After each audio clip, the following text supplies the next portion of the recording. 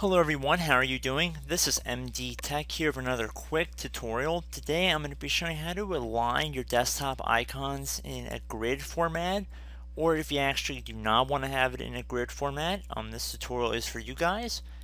So basically how default Windows works is that all your icons will be in a grid format.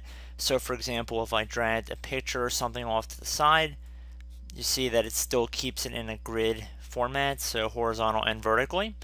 So if you turn off this grid format, you can basically place them wherever you want on the desktop. It doesn't conform to any grid-like pattern. So this tutorial is pretty straightforward. We're going to right click on the desktop and then left click on View on the context menu, and then on the new menu that appears, left click on Align Icons to Grid if you want to disable this feature. So uncheck it to disable it.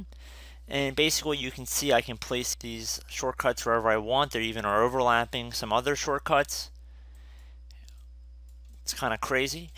So if for some reason now you wanted to revert back, you could just go back, right click on the desktop, left click on View, and then left click on Align Icons to Grid, and it'll reposition them to the closest grid position. So I hope this brief tutorial helped you guys out, and I will catch you in the next video. Goodbye.